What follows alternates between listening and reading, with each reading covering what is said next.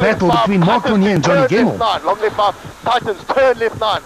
Turn left 9. Into hairpin The rally leaders clearly had a problem. Hairpin right, Titans narrow, 120. Okay, that's fine. Okay, we're 2 goes to go. We're done. We're done. It's the start of day 2 of the Sasol Rally. Thousands of fanatical spectators once again lined the streets of Nelspruit for the show that's about to commence, not knowing that the rally was turned on its head. While everyone enjoyed a well-earned rest, rally leader Mark Lanier had a battle not only to stay in contention, but also to stay in the rally. Yeah, like I always say, that rallying's got a sting in its tail, and yesterday afternoon we had a problem with the front subframe, and unbeknown to us, it just sort of progressively got worse. We thought it would sort of carry on the way through the last 2 task stages, but yeah, right at the end it actually broke off, and we had to literally drag it to service, which we managed to do quite successfully, and the guys worked quite well and got it repaired. With Lanier's troubles, Johnny Gemmell now finds himself in the lead. Yeah, Mark had a bit of problem from the White River stage to service, and he had to reverse there, so he got in 2 minutes late, so 20 seconds penalty. So now we're in the lead by 14. A slow time on the last stage of day 1, combined with a 20-second lateness penalty, result in a change at the top of the leaderboard. The names of Lanier and Gemmell swap around, with the Toyota driver now leading proceedings. Weiss is still in 3rd, 42 seconds ahead of Habig, while Henk Lateghan completes the top 10.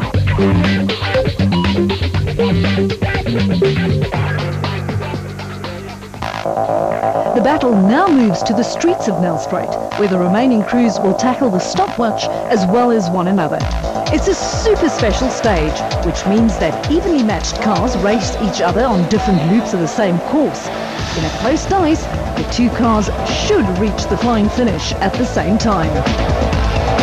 The fight for rally honours continues between Johnny Gemmell and Mark Lanier, and this time they can see each other as it is a race on the same piece of tarmac. It's way too close to call as they cross the flying finish, with the stopwatch revealing that Gemmell took the victory by just 0.2 of a second.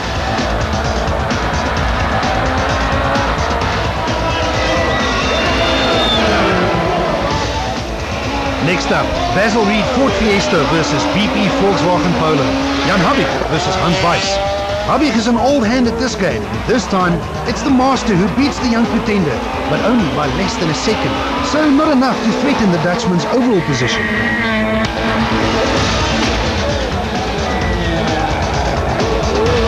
The third battle between the New Africa Developments Polo of Japie van Niekerk and the Sasol Fiesta of John Williams is also an overall battle for 5th position. And again, it's too close to call. Just 1/10 of a second in favour of van Niekerk, according to the stopwatch.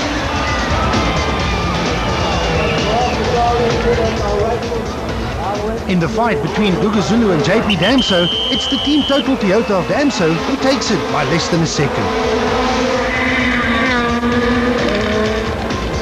Harrigan Fecken takes a comfortable victory in his BP Polo over the Q8 Oils Polo of youngster Henk Lateghan, while Enzo Keen managed to beat Leroy Polter by just under a second.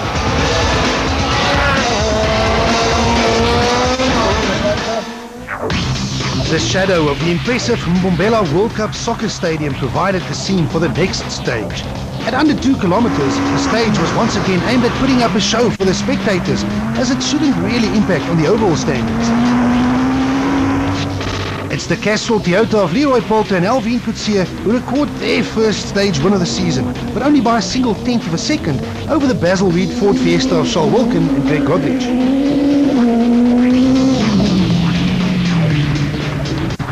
Hein Lateghan and Johan van der Merwe set the 3rd fastest time in the SAC Trucks Peugeot, with Mohamed Moussa and Andre Vermeulen crossing the finish just 1/10 of a second slower behind the wheel of the Team Total Toyota that still showed signs of its roll from the day before. In the fight for overall rally glory, Mark Lanier and Robin Houghton managed to beat Johnny Gemmell and Callan Swan, but the 1-second margin wasn't enough to influence the overall leaderboard. The Castrol Toyota still led the Sasol Ford by 13 seconds. After the break, Sasol Rally action returns to the rough and demanding forest gravel roads around Sabi. Will Gemmell be able to defend his lead over the closing kilometres, or will Cronje be able to chase him down? Fast on tarmac and a short gravel stage at the Mbombela Stadium, all the rally cars and their drivers should now be warmed up and wide awake. Exactly what they need to take on stages 9 and 10 that will cover 38 kilometres with no service in between. The fight for Sasol Rally honours has now become a two-horse race between Mark Cronje and Johnny Gemmell. Gemmell is the current leader by just over 13 seconds, but it's Mark Cronje and Robin Houghton who once again have to play the role of road sweepers on day 2. The Sasol Fiesta blitzed through the 22 kilometres of stage 9 in just 13 minutes and 10 seconds. Max left 4, into turn right 7 no cut, turn right 7 no cut, 7 no cut, into max easy jump 270. Max easy jump, 270. 270 is the max left. Johnny Gemmell and Callan Swan knew that Cronje would come out with all guns blazing, so the Castrol Toyota driver put his head down and gave it his all. But his time looked slow. 13 minutes and 19 seconds. His lead is cut by a full 9 seconds, courtesy of another puncture. Yeah, quite far in, not far from there, maybe 3 Ks, 4 Ks. The difference is now just 4 seconds in Gemmell's favour, so Cronje knew exactly what he had to do. A time of 11 minutes and 40 seconds on stage 10 was fast, but would it be fast enough? Right out, into left 7, into left 7, left 7, max right 3 up, max right 3 up. Anything slower than 11 minutes and 44 seconds would hand the lead back to Cronje, but Gemmell responds by crossing the finish in 11 minutes and 42 seconds. He's still in the lead, but now by only 2 seconds.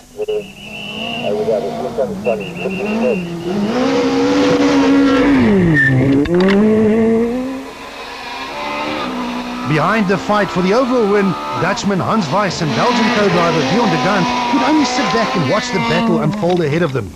They were now nearly a minute behind the leading duo, but also nearly a minute ahead of 4th position, so 3rd seemed pretty safe at this stage for the BP Polo drivers. And the same could be said for 4th place Jan Habig and Robert Paisley.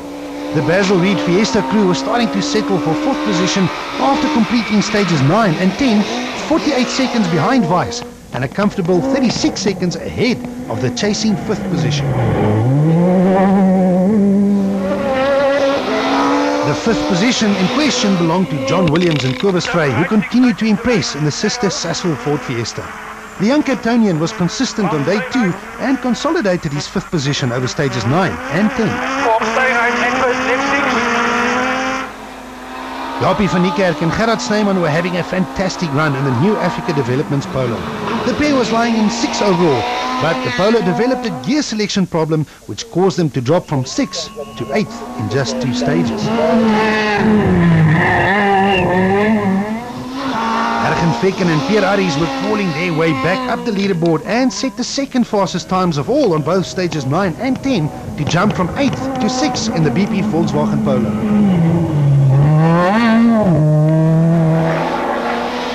With drivers trading places all around them, Gugu Zulu and Carl Peskin focused on the task at hand and safely maintained their 7th position at this critical part of the rally. Team totals JP Damson and Grant Martin started this loop of stages in 9th place, but with Van Niekerk dropping time, the Capetonian now had his sights set on 8th.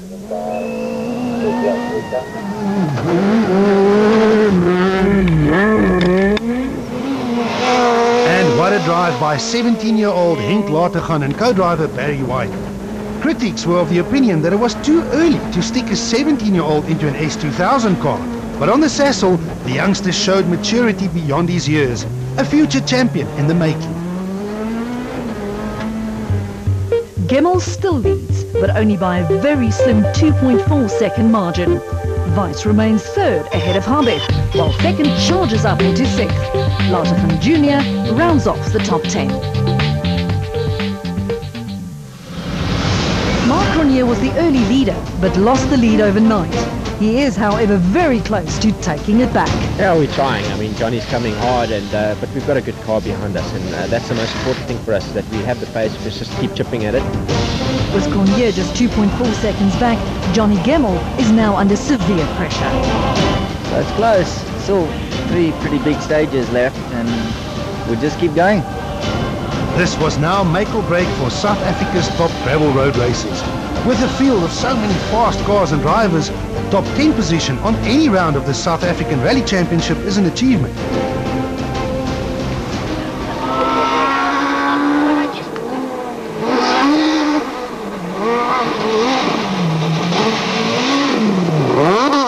Was plagued with all sorts of problems, and although he set a number of top 2 stage times, including a few stage wins on day 2, the Sasol is an event which he will want to forget.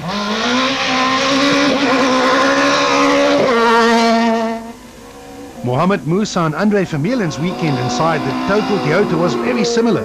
The roll on day 1 simply cost too much time, but Musa's speed and determination on day 2 is something that bodes very well for the future. Leroy Poulter and Alvin Coetzee were worthy winners of the Sasol in 2011. But in 2012, the Sasol Toyota simply lost too much time on day 1. And Poulter had no choice but to settle for 11th position overall.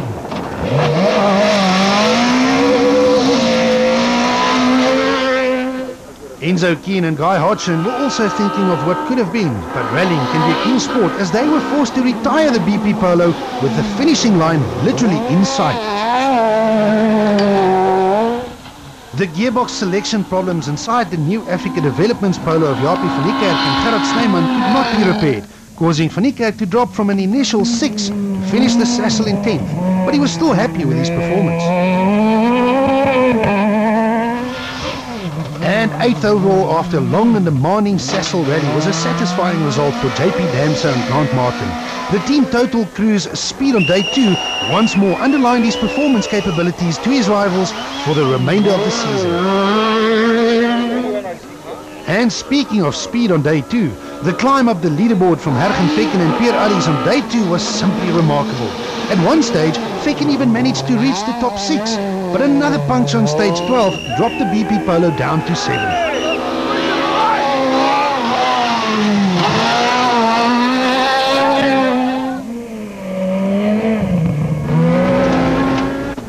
John Williams and Kobus Frey once again made their intentions very clear by showing rally-winning speed, and it will only be a matter of time, and a stroke of good luck for a change, before he will fight for podiums and even victories. 5th overall for the Sasol Ford Fiesta driver. Jan Habig and Robert Paisley may not have had rally-winning pace, but it was only their second event behind the left-hand drive wheel of the Basil Reed Ford Fiesta. Habig records his second consecutive 4th place finish and climbs to 3rd overall on the championship points table. And who knows, maybe the old master will add a 7th title to his tally of 6 come the end of this season. The Sasol Rally is a tricky event, and the 2012 edition once again proved it, with many of South Africa's top and experienced drivers falling victim to the difficult stages. This makes the performance from Hans Weiss and Bjorn de Gant even more impressive. Not only was the Dutchman consistently fast, but he also kept the new BP Volkswagen Polo in one piece, and that on roads and conditions that he's never seen before. His 3rd place serves as a warning to the other drivers for the rest of the season. The fight for S2000 Challenge honours was almost just as intense as the one for overall rally glory. It was also a welcome return to rallying for Werner Koekemoer and co-driver Etienne Lourens, who stuck to their guns on day 2 in an effort to bring the glass-shredded Toyota home. They did exactly that, and were awarded with a fine 3rd position in the new S2000 Challenge class. But ahead of Koekemoer, the battle was always between Gugu Zulu and Henk Lategan. It is both Zulu and Lategan's first season behind the wheels of powerful and 4-wheel drive S2000 rally machinery.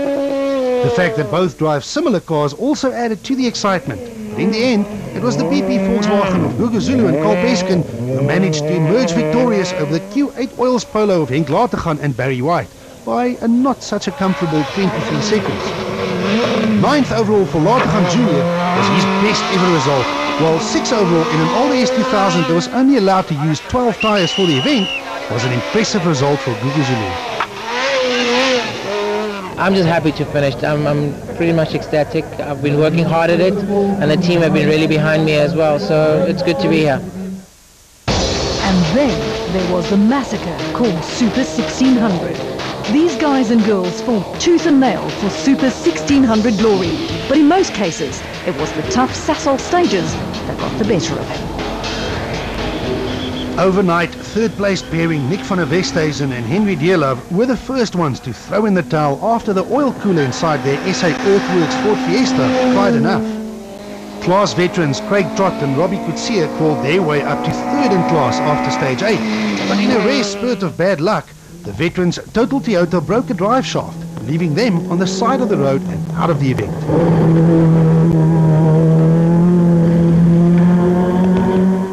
Overnight leaders Ashley Haig-Smith and Craig Parry managed to increase their lead to nearly 3 minutes halfway through day 2. But the Castrol Team React Ford Fiesta suffered a puncture in stage 9 and dropped nearly 6 minutes. This only dropped them down to second position, but on stage 12, the Fiesta also broke a drive shaft, forcing them to retire. After Haig-Smith's troubles, the Yato Tools Toyota of Guy Bottrell and Simon Basie-Lyle inherited the lead.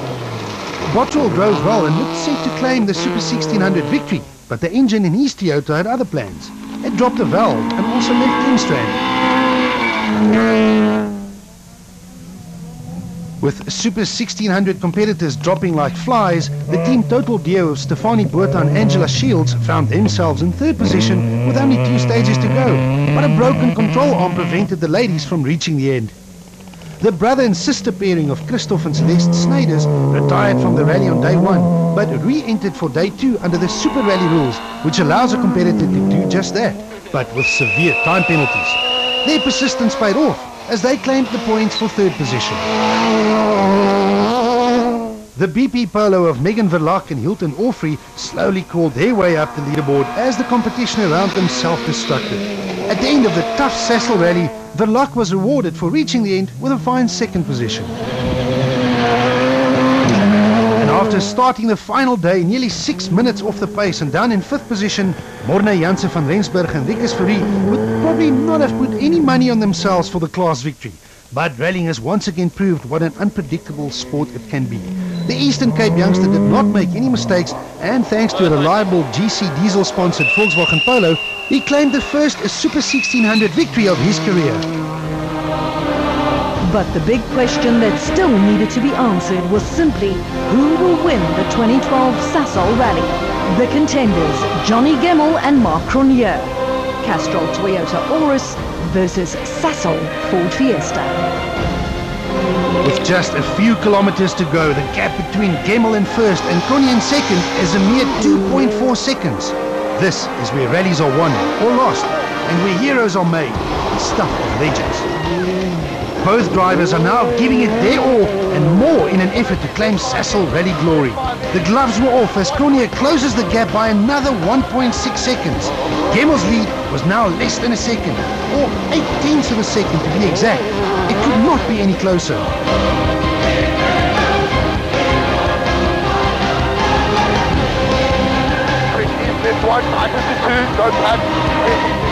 But Johnny Gemmell is immune to pressure and took up the challenge once more. The Castrol Toyota driver responded by beating the Sasol Fiesta on the penultimate dirt stage by another close margin of just 2.6 seconds. Although in a fight this close, 2.6 seconds is more than what it sounds like. The lead was back up to 3.4 seconds. It's 2 here and 5 there, so now we'll keep going. And this is the final battleground. 21 kilometers of forest rally roads that will decide the outcome. So who will win the 2012 Sasol Rally? I'll tell you at the end. Absolutely me, man. What do you think? One could almost feel the tension hanging in the air like a cloud of dust. But inside the Sasol Ford Fiesta, Mark Cronje was focused on one thing and one thing only: to cross the flying finish in the shortest possible time. 13 minutes and 2.3 seconds. He could not go any faster. The fly finish, left 5 in, left 5 in. Max, that's it. I can't do any more than that. This is it, the moment of truth for Johnny Gemmell and Carolyn Swan. Cronje had already laid down the gauntlet and Gemmell knew exactly what he had to do. Anything slower than 13 minutes and 5.7 seconds would not be enough. Gemmell's time, 13 minutes and 8.5 seconds. It's not enough. Came close, we had to go now, but it's not enough. Heartbreak for the Toyota team bosses. Back in Nelspruit, there was still one short stage that stood between Marc Cronje and victory. The traditional showgrounds finish is another terrific effort by Sasol to allow rally fans to get close to the action. But at less than a kilometre, chances that it will influence the outcome are very slim. The difference between our new leader Marc Cronje and second place Johnny Gemmell was now 2.8 seconds. Try as you may, 2.8 seconds is simply too much to even consider on such a short spectator stage. Both drivers knew the fight was over. Gemmell had no choice but to concede defeat as he lost another 0.3 of a second. Marc Cronje wins the Sasol Rally.